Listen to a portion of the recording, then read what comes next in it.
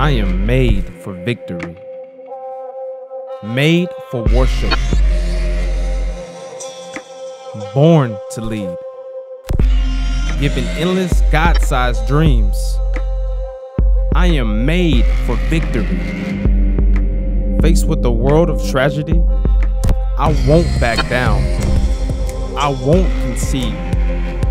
To part-time glory and full-time need, I am made for victory. I'll stick it out.